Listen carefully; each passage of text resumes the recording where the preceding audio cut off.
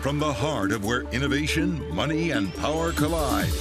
In Silicon Valley and beyond, this is Bloomberg Technology with Emily Chang.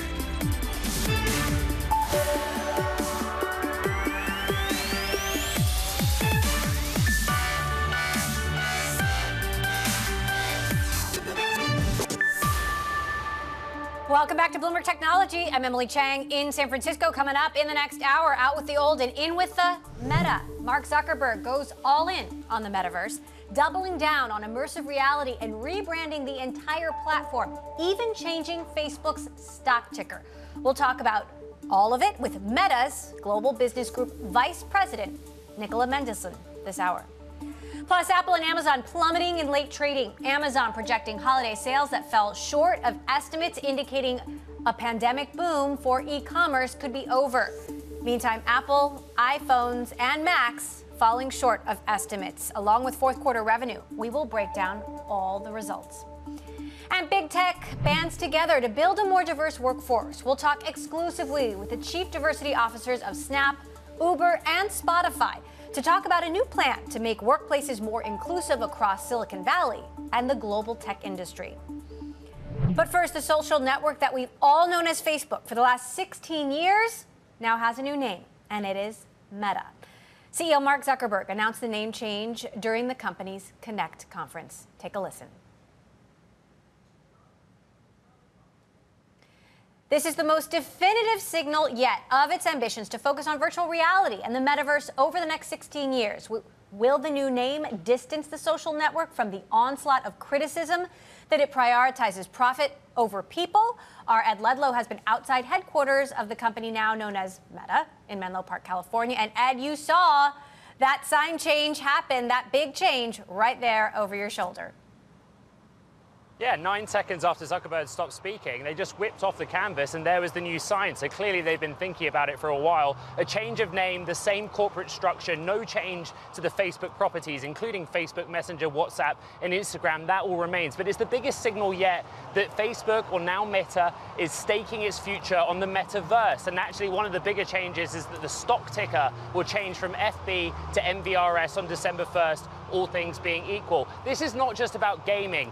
They revealed this new Oculus headset and a range of use cases, which were fitness and health, a big surprise for virtual health fitness classes. Gaming, of course, a new Grand Theft Auto for virtual reality, but also business. Mark Zuckerberg said this would be big for the economy, but also big for the environment. Imagine a situation where instead of flying across the country for a meeting, you both wear your Oculus headset and you're one-on-one in a virtual space. So that is the vision that Mark Zuckerberg outlined, but he was candid. This will take a decade at least before it has mass reach. Emily.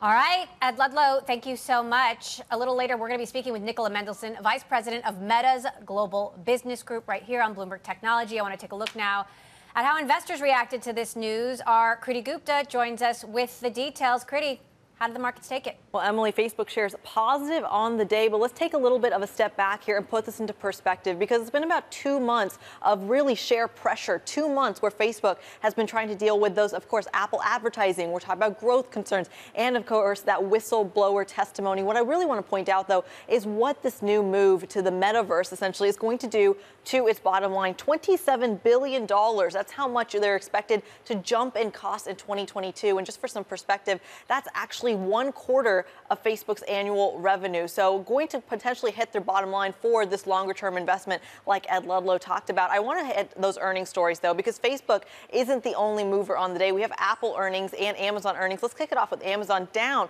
4.3% after hours, putting a poor holiday sales forecast, attributing some of that to supply chain concerns, but also the fact that they're going to have to hire even more delivery workers, and that's going to cut into their profit. So missing estimates on that front and really taking it on the chin there, down 4.3% after hours. It was down almost 6% after hours. Looks like it's paired some of those losses. Let's get to Apple, though, because that seems to be the big story, dragging down its entire supply chain. It looks like Skyworks and Broadcom have paired those initial gains, but they were down when the headlines first came out. And this coming after Apple also missing on their total revenue, their iPhone revenue, and their Mac revenue. What did well, though, Emily? It was their iPad revenue. So the question here is, do you start to see them come back up going into the holiday season? And what does this look like regionally? China seemed to be the outperformer, but the rest of the world, not so much.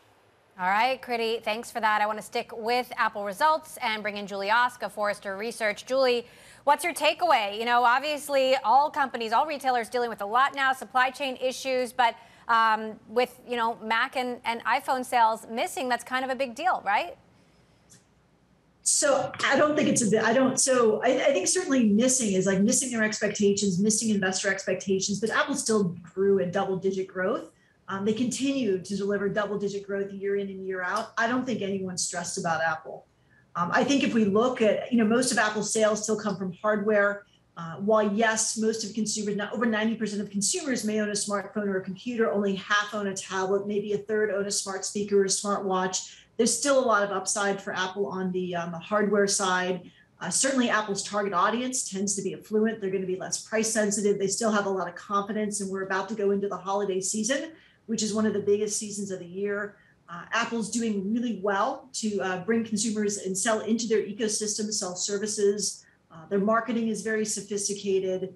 And I think certainly, you know, if we look at, you know, according to Forrester, 44% of consumers are very concerned about the values of those brands from whom they buy. And I think Apple scores really well there as well. So I don't think anyone's worried about Apple, even if they missed, you know, expectations of this quarter. Tim Cook on the call right now saying demand was very robust despite supply constraints. Does that mean you're not concerned about supply constraints? I mean, we've reported that Apple could cut production of the new iPhone by as many as 10 million units. Yeah, so I think there's certainly some risks, like the semiconductors are a risk, supply chain is a risk. As you talked about, the cost of labor, whether it's in stores or for delivery, is certainly a risk. But I think we're also talking, I mean, getting away from the financial sector, we're talking about a company here that they may be missing expectations. They may not sell as much as quickly, but it's still a very strong company that continues to perform amazingly well, you know, throughout with or without a pandemic. We're still at home working. We're still at home with education. We're still at home streaming media, and Apple's selling goods and services in all the places that consumers are buying today. Meantime, sales in China almost doubled to $15 billion. What do you make of that?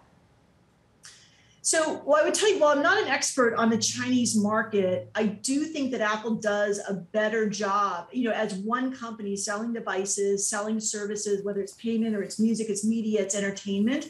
They do a better job of bringing consumers into that ecosystem, keeping them there. And, you know, what we call the lifetime value of a customer is very high for them. And that's something that I think the Android ecosystem doesn't compete very well with. So I think that would be one of the reasons. All right, Julie Osk of Forrester Research, thank you so much for joining us and weighing in. Meantime, a story we're continuing to watch, and that is Activision Blizzard CEO Bobby Kotick has asked the company's board to cut his compensation until the video game maker meets its gender equity goals. Kotick made more than $154 million last year, most of it in stock awards. His new compensation would be a little more than $62,000.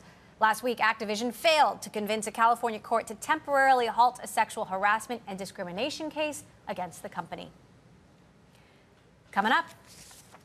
If we all work at it, then within the next decade, the metaverse will reach 1 billion people, host hundreds of billions of dollars of digital commerce, and support jobs for millions of creators and developers. Mark Zuckerberg is all in on the metaverse. At its Connect conference, Facebook unveiled Horizon Home, in addition to the Oculus Quest 2 virtual reality headset.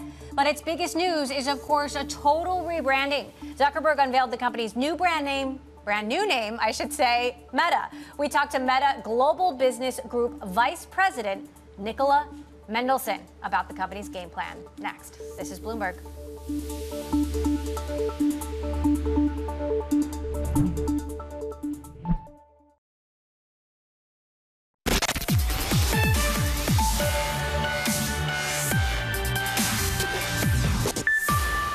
It is time for us to adopt a new company brand to encompass everything that we do. To reflect who we are and what we hope to build, I am proud to announce that starting today, our company is now Meta. There we have it. After weeks of speculation, Mark Zuckerberg has made it official, rebranding Facebook to Meta, decoupling its corporate identity from the social network mired in controversy over its toxic content, and highlighting a shift to an emerging computing platform focused on virtual reality. Zuckerberg called the metaverse the next frontier. And on December 1st, the Facebook stock ticker will be changed to MVRS, literally. To better understand this big shift, we are joined by Nicola Mendelsohn, Vice President of Meta's Global Business Group. Nicola, thank you so much for joining us. Just a few hours ago, you worked at a company. Just a few hours ago, you worked at a company called Facebook. Now it is Meta. You are even changing the stock ticker, and even Google didn't do that. Given that the vast majority of the company today doesn't work on the metaverse at all, why take this risk? Well, first, we don't see it as a risk, and we're just coming off a company all hands, and the excitement at the company is very real. And Meta really captures where our company's going and also the future that we want to build. But our mission hasn't changed. Meta's focus is all around building the metaverse, but continuing to let people connect, to find communities, to grow businesses in the way that they have with the Facebook family of apps over the almost 20 years that we've been going. And it really reflects and also solves for confusion that I think there has been out there caused by our company name sharing the same name as our biggest app. And as I said, Facebook started as a single app, and now we're a whole family of apps and services with Instagram and WhatsApp and so many others. And Meta actually brings together all of these apps, all of these technologies under one brand new company brand. Give us some color on what the Horizon marketplace looks like. Is it going to work like an app store? Will there be a subscription model? How will people make money in this new world? Oh, lots of questions there. So first up with Horizon, well, that's the social platform that we're going to be building for people to create and interact in the metaverse. So with Horizon Worlds, well, that's where you can build worlds and you can jump into them with your friends, with your family, with your colleagues, and to discover new places that you might want to go and meet together in or play games in, or get to know different members of your community with different avatars that you might have. And Horizon Home is really our early vision for the home space in the metaverse. And Horizon Workrooms, which is already up and running, is there for collaboration. And I was just in a meeting last week, and that feeling that when you're sat around a virtual table, and especially in this world today where we're all working in a much more hybrid way, it's very different just from having a one-on-one straight into the screen like you and I are doing now. You actually feel like you're sat around the table. You do turn left, you do turn right, depending on where the audio is coming from. So it's a very different experience. It's an enhanced, if you like, social experience. But what if the metaverse and AR and VR don't make the world more social at all, make us more disconnected, more antisocial, and replicates so many of the criticisms that face Facebook today? Well, that's not the case from the experiences that I've already been enjoying and already having when I've been into VR, when I'm playing games, or actually when I'm meeting and hanging out with people. So I've been to the moon. That's not probably the first person that you've had on here saying I've been to the moon with my colleagues, and we took with our avatars virtual selfies against the backdrops of the sun and backdrops of Earth. But I think also at the heart of your question also is making sure that we're addressing and building responsibly for the metaverse. And I think there's a couple of things here that are really important to point out. One is that no one company alone is going to be building the metaverse. Many different companies, many different developers, businesses are going to be building together. But what I do think that is important is that we're building in the principles of safety and security right in from the start. And that if we have these principles right as a society, then we're going to be so much better at tackling the new challenges that inevitably come along with new technologies as and when they arise. The Facebook files, Nicola, have revealed some of the ills of social media that Facebook knew internally, but from the public's perspective, it appears you did not act on. That Instagram was toxic to teens, that less than 5% of hateful content was taken down. Is Facebook taking a longer look in the mirror right now, or running away? Or are you committing to double down and take some accountability for these issues? What we're seeing right now is a coordinated effort to selectively use leaked documents to paint a false picture of our company. And it really doesn't in any way reflect the company that I know and that I'm passionate about and that I love working about. And I'm actually really proud of our record navigating these complicated trade-offs involved in operating in a services of scale. And I would say, look at the actions that we've taken, look at the considerable investments that we've made. If I just take this year, we're on track to spend more than $5 billion on safety and security. And I think that's more than any other tech company, even if you adjust for scale. And the fact that we now have 40,000 people that are working on safety, that are working on security for the company, I think shows that we're not running away, that we absolutely understand the responsibilities that we have. And against the different areas that you could look at, you can see that the progress that we're making across all these different areas. But you're 40,000 people serving 3 billion users. So there's this question, is Facebook just too big to govern? There may be so many smart and well-intentioned and capable people who work there, but can you moderate every political, moral, and religious issue in every single country and every language around the world? Or is that just impossible for any one company to do? So one of the things that we've set out to do is actually set out and be very open and transparent about the work that we're doing in this area. And so that's why we now publish 4 times a year the Community Standards Enforcement Report. And we're even opening our books up to EY as an independent auditor to be able to validate and look at our results. Now, I think this is some of the most comprehensive, most sophisticated work that is going on anywhere around the world. And I'm really proud of that work. And, you know, but to your question, we're not satisfied if there's anything on our platform that could in any way, you know, cause harm to somebody. And so we're committed to continuing to get it down off our platform. We might not be able to get everything down, but we absolutely are committed to do everything we can to make those numbers as small as possible. Meantime, Facebook's core ad business remains the engine of growth for now. We've seen Facebook and Twitter and Snap take a hit as a result of the Apple ad tracking technology changes. Apple's reporting its earnings results today. They actually missed estimates for fourth quarter revenue. But I'm curious if you have any words for Apple right now, as somebody who is so influential in Facebook, or I should say Meta's ad business.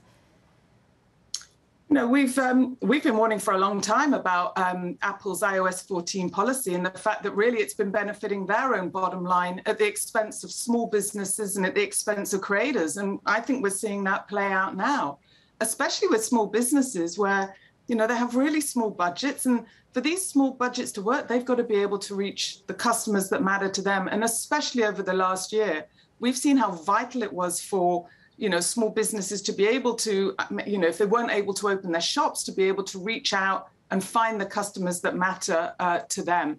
And at its heart, we do believe that privacy and advertising can coexist, but without the collateral damage caused by Apple. There have been questions about Mark Zuckerberg's continuing role at the company, and I'm curious if there's any indication he might step back as CEO, move into a solely chairman role like we saw Larry and Sergey do at Google. And similarly for Sheryl, will she take on a different role or take a step back if the ad business is less important than the metaverse? Nobody is saying that the ad business is less important at Facebook. It is an important part of how we do business. And I wish you could have seen the all hands that we just came off that both Mark and Sheryl were on, and the excitement that was emanating from not just Mark and Sheryl, but all of our leaders at the company, sharing the vision, exploring it, having fun with all of our employees, and really toasting towards this next vision for the company over the decades ahead. So as you know, somebody who is so critical in running the global ad business, I'm curious, what is the ad opportunity that you see in the metaverse? How effective do you think ad targeting will be there? And tell us a little bit more about your own experience and what you think advertisers will get out of this. So I think there's going to be a lot of exciting opportunity for advertisers, but I think first and foremost, there'll be a lot that just happens in the metaverse for free, as there is in the internet today. But there will be advertising opportunities. But the way that we build all of our products, first and foremost, is that we start with people. We start with people and we make sure that, you know, and understand how people are using and enjoying our products, and then we go from there. I think there's going to be opportunities for creators, and we're going to make sure that we're building the tools that both creators and developers need in order to help them be successful in the metaverse as well. So I think there's a lot to be excited about. And we're already seeing businesses, you know, starting to explore what it's like to actually experiment with augmented reality. So I think about the fact that you can go on Instagram today and you can try on virtually a pair of Ray-Ban glasses in the Ray-Ban shop, or Charlotte Tilbury, right, where you can try makeup on and lipstick. So we're already seeing brands start to start to have fun with it. Now, Nicola, you're having lots of conversations with advertisers every day, and I have to ask you, are they concerned about the social media onslaught? Are they concerned about the claims and revelations of the whistleblower Frances Haugen? Because the critics wonder how any advertiser right now can justify advertising on Facebook's platforms.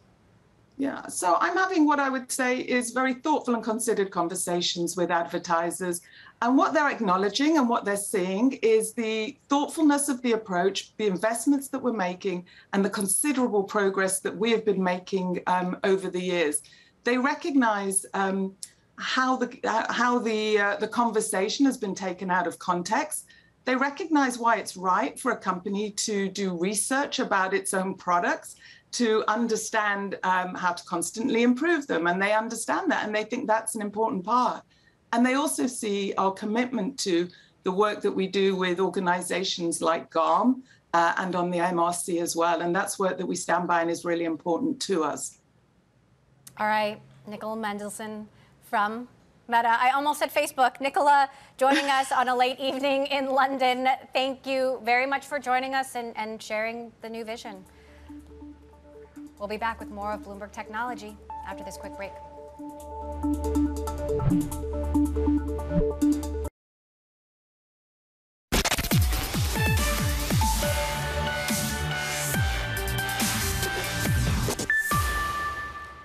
A few other stories we're watching. Mark Cuban's basketball team, the Dallas Mavericks, is having a giveaway for fans, but it is not your typical bobblehead or t-shirt freebie. The Mavericks have announced a 5-year partnership with Voyager Digital, and fans that sign up with the cryptocurrency trading platform in the first 48 hours will get $100 in free Bitcoin. And Microsoft is getting back into the personal computer game business. The maker of the Xbox video game console has come out with Age of Empires 4. The first installment of the series in 16 years. The Microsoft executive in charge said if you want to speak to gamers, you have to go beyond the console and speak to PC gamers as well. Coming up, Shopify's 6-year earnings streak comes to an end. After the break, I'll speak with the company's president about what he needs to get that back. And Apple CEO Tim Cook is speaking on the earnings call now. Take a listen to what he had to say about Apple TV+. In just its first 2 years, Apple TV Plus has already proved itself to fans around the world. And I want to congratulate the incredible actors, writers, storytellers, producers, and everyone else whose behind-the-scenes work has made that success possible.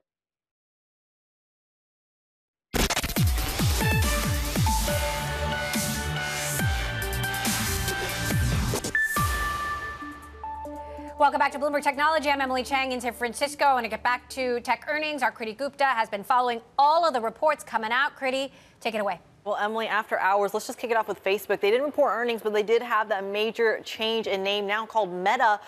You are seeing, of course, shares up 1.5% intraday. After hours, about flat, but it's really Amazon and Apple that's taking the cake because they both missed their earnings estimates. Amazon, I should say, actually putting a lower than expected holiday forecast, saying the supply chain costs and those labor shortages are going to affect their holiday numbers. And then you also have Apple, of course, missing on total revenue, iPhone revenue, and Mac revenue. Only their iPad revenue was up. So, of course, both those stocks under pressure. I want to hit from big tech in the U.S. to big tech in Canada because Shopify also reported their earnings today, and they actually missed their estimates, but the stock ended up higher by 7% on the day, and it was all because analysts said, well, yeah, they missed their earnings, but they also have this major long-term potential, and you can kind of see that year to date. That has really been the sentiment because, Emily, not only is Shopify higher on the day, it's higher on the year, by this year, higher on 2021, outperforming the Canadian benchmark, which it is the largest member of, but also outperforming Apple, Amazon, Facebook, and even the S&P 500, Emily. All right, Kriti, thanks for that. I want to stick with Shopify and its rare earnings miss. Joining me now, president of Shopify, Harley Finkelstein. Okay, Harley, it had to happen at some point, but why did it happen now? Well, look, I think let's just level set here for a second. I think we are sort of in this new normal post-pandemic, but I don't think there's anything average about what Shopify and our merchants are building. I think that 2020 will forever have an asterisk by it in the history books. But as things begin to settle into sort of this new post-pandemic trend, our merchants in Shopify are growing at an extraordinary speed. Emily, it took us 15 years for our merchants to get to $200 billion of GMV, cumulative GMV, and just 16 months to double that. GMV was up 35% for the quarter, 41 billion. When you look at revenue, we hit 1.1 billion in revenue, up 46%. So what we are seeing is more merchants are coming to Shopify. They're launching, more merchants getting larger on Shopify, and they're taking more of our services. And I think what is becoming clear in this new world is that we are really building the essential internet infrastructure for commerce, and we expect Q4 to grow substantially faster than the retail sector overall. Okay. How is the supply chain issue challenges that seem to be snarling everyone? How is that affecting Shopify and all of the businesses that rely on you? Yeah, so we did not see a material impact from supply chain. We saw that inventory levels and delivery times did not change materially from Q3 last year to this year. What I would also say is on the supply chain, it seems like every single year, the small businesses and the merchants that use Shopify, they seem to always face these new challenges, whether they're things like the pandemic or supply chain in this case. And what we notice is that our merchants are really, really good at being resilient. We also have a very diversified merchant base across verticals, geographies, channels, and many of those source locally and have room in their margins to absorb some of these shocks. You have to sort of remember that most of the merchants on Shopify, they use the direct-to-consumer model, which we think is going to be the mainstay in retail. They're not like these big box retailers operating on razor-thin margins. And so when you combine the fact that a lot of them do have a direct relationship with the end consumer, a lot of them make their own products, we have not seen a major slowdown. Now, that being said, if supply chain does become a long-term issue, I think merchants will need Shopify more than ever before to find efficiencies to go direct. I had mentioned on the call earlier today that we saw brands like L'Occitane and Muji and Spanx and Dockers and Tupperware and FTD, a 100-year-old flour company, all sign up for Shopify this past quarter. We're seeing them go direct more in a way they haven't done in the past. Shopify is a huge partner of Facebook, now Meta. What do you think? What do you think of the new name, the metaverse future, and how influential will Meta be in the future of commerce? Look, Facebook has been an amazing partner to us. I actually kind of like the new name. I know there's some people are unsure about it. I think it's a great name. I think it better articulates what at least what I saw today in their developer conference, what they're planning. The key for us though is that we believe that the future of retail is going to be retail everywhere. We think it's going to be online, offline. We announced a partnership a week ago with Spotify. Now we're embedding commerce right into Spotify, so artists who are also entrepreneurs can sell more easily. We have a partnership with TikTok. But when Facebook launched Messenger, we were the launch partner for commerce. We're the launch partner for Instagram commerce and on Facebook. We're now putting Shopify Pay into Facebook for both Shopify merchants and non-Shopify merchants. So if the metaverse is a place where shopping happens and commerce happens, we're really fortunate that Facebook has been incredibly, has been a great partner for us over the years. And we suspect we will be the launch partner for commerce inside of Facebook. Or Meta. Harley Finkelstein, president of Shopify. Thank you for joining us. All right, I want to move to Amazon now. Lower in after-hours trading after giving a forecast for holiday sales that fell short of estimates. New CEO Andy Jassy warning that supply chain issues could cost the company several billions during the busy holiday shopping season. I'm joined now by Melissa Burdick, co-founder and president of PackView, an e-commerce platform that helps companies like Amazon with ad sales and intel. And of course, she used to work at Amazon for many years. What's your take on this holiday quarter? And is the pandemic e-commerce boom over? Is the e-commerce boom over? It's the crazy growth of it might be over, but that was pretty unsustainable. And it's true that there was some disappointing guidance. There's so many headwinds this quarter. There's labor supply shortages from warehouse workers to tech workers, the need to pay higher wages, this global supply chain issue. Some other things that happened this quarter too was there was no big tentpole event. So they pulled Prime Day from Q3 to Q2 in June. And then the other thing in talking to some brands was there was a higher return to store shopping this quarter as well. So more vaccines and people actually wanted to go shop in stores, go figure. So what's that? Is there anything that Amazon can do to deal with the supply chain issues, especially during the shopping season? And how do you expect them to weather, obviously, we've seen Amazon weather many challenges, but this one in particular seems like a hard one. What Amazon does so well is their third-party marketplace. And so they use the third-party merchants to be able to fill in selection. And that's where, some merchants may have issues with supply chain, but not everybody does. They have the biggest marketplace. And so these sellers can fill in selection gaps. And that's one of their secrets to success. And then if you need something, you can always buy an Amazon gift card if you can't find what you're looking for. Okay, well, that was my next question is, should we as customers temper our expectations for what we can get this holiday season? Should we start buying now for our friends and family? That's what everyone's been saying. Amazon started Black Friday deals on October 4th. So I think what we're going to see is just kind of constant deals throughout the quarter, people buying holiday gifts. And that's really what the industry has been saying is if you wait till the last minute, like many people do every year, you may not be able to find that, especially in consumer electronics and toys. All right, Melissa Burdick, PacView co-founder and president, thank you for joining us. Coming up, calling for more diversity in tech. We're going to be joined by diversity, equity, and inclusion experts from Snap, Uber, and Spotify to talk about their latest efforts to lay out a roadmap of how we create a more inclusive tech industry. That is next. This is Bloomberg.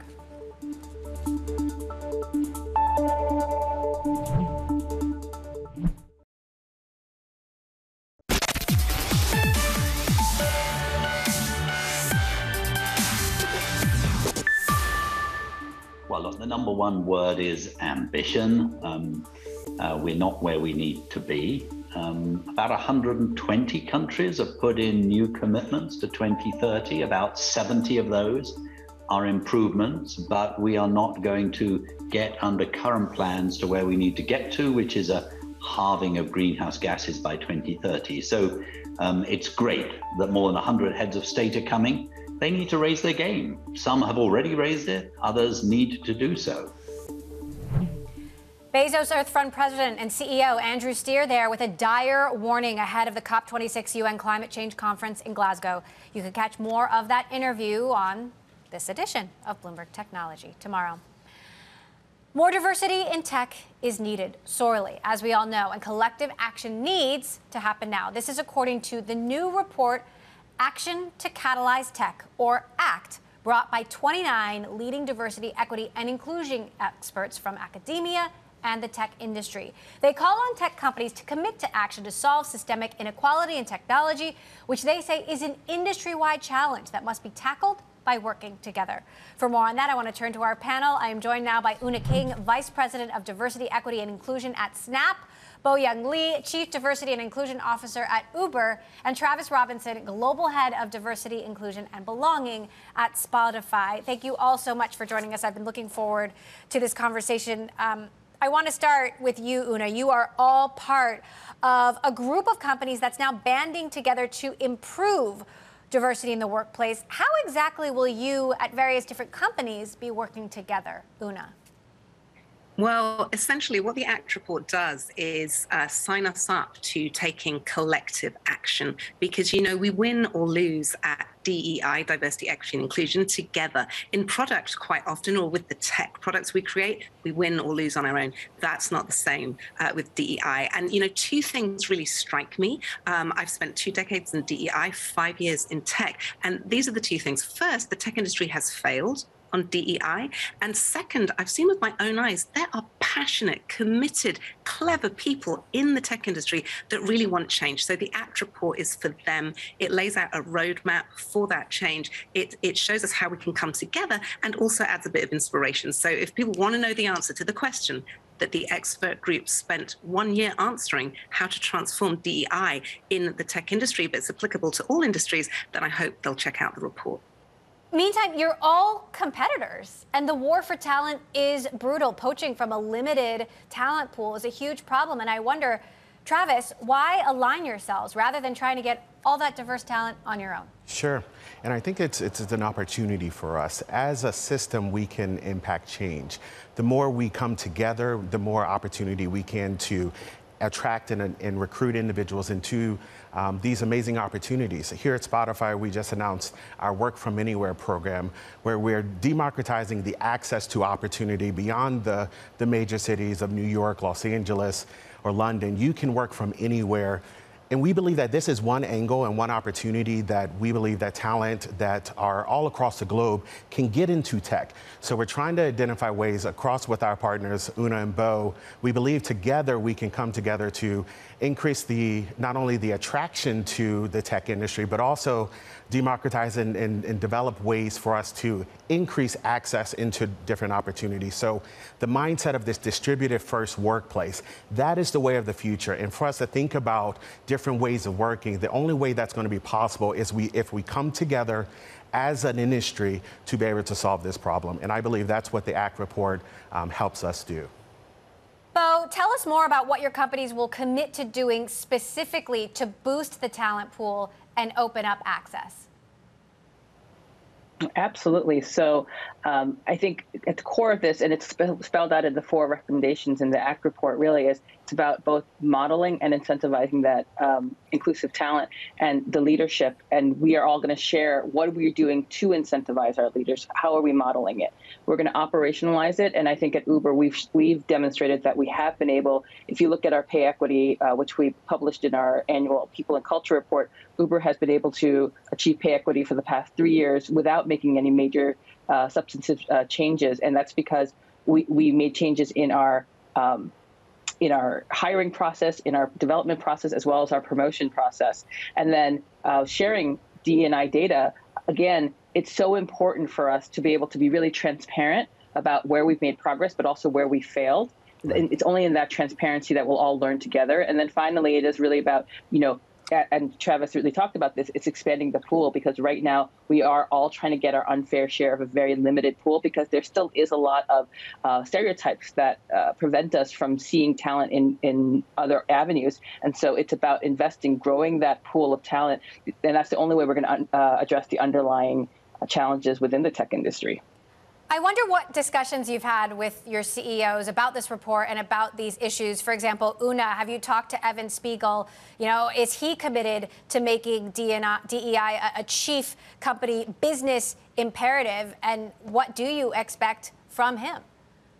Yeah, absolutely. I mean, this whole initiative actually came about as a result of a comment he made to me, because I was saying, hey, look, here's our DEI plan. And, I've written many of those plans and strategies we all have.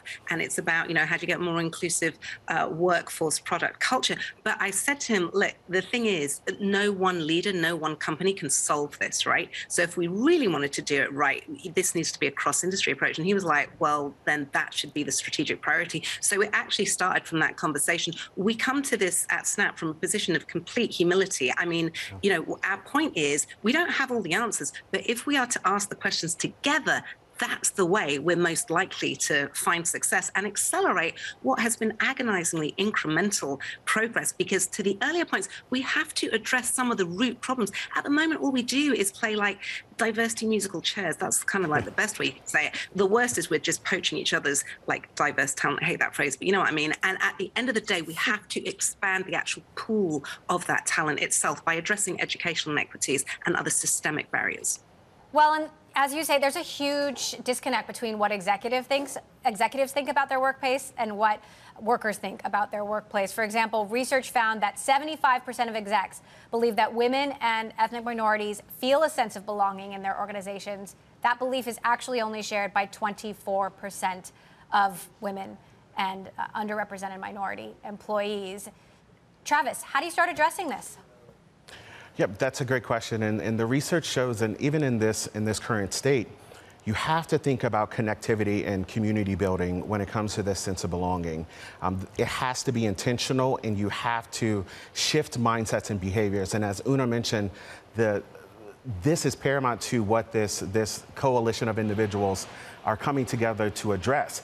The old way of doing things is no longer the way of the future. So we have to come together to think strategically about how do we establish community in a distributed first workplace, but also be intentional in realizing the data shows that individuals from historically excluded communities are having a different experience. But it all first starts with the data, and that will help us think about strategies and solutions. But once again, if we come together, it can accelerate the diversity. It can infuse the inclusion and be able to amplify belonging in a meaningful way.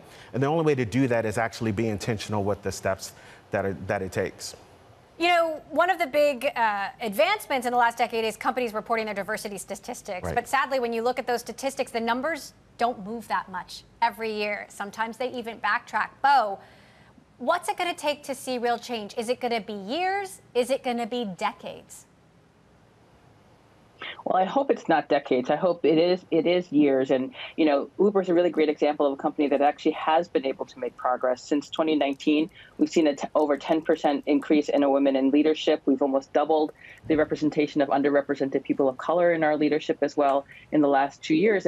But what it will take is not just simply putting simple bandages and putting in programs, so to speak. It's about fundamentally redesigning the culture that exists within tech. You know, Emily, you wrote a book a few years ago, Brotopia, talking about like the fact that the tech industry culture is really defined by this very like hyper masculine culture, and that is not welcoming. It doesn't create belonging for women, for people of color, LGBTQ, people with disabilities. And so one of the things that's really important that I think this group of tech companies is we're saying we're going to work together. We're going to find solutions together, and we're going to truly address the underlying cultural elements that makes it so hard for people like all four of us to feel like we belong, that this is our natural home in the tech industry. Well, I hope it doesn't take decades either, and Right. I appreciate you taking the time to join us to share your work. Very important work indeed. Una King, Vice President of Diversity, Equity, and Inclusion at Snap, Bo Young of Uber, Travis Robinson of Spotify. Thank you all for taking the time to join us. Coming up, meet Meta. Facebook changed its name after a live virtual presentation about the metaverse and how they're working on it. We will have the latest. And as we head to break, more from the Apple earnings call. CEO Tim Cook has been talking about how the supply chain crunch has affected business. Take a listen. This is Bloomberg. For this quarter, we think that the primary cause of supply chain related shortages will be the chip shortage. It'll affect, it is affecting, I should say, pretty much most of our products currently.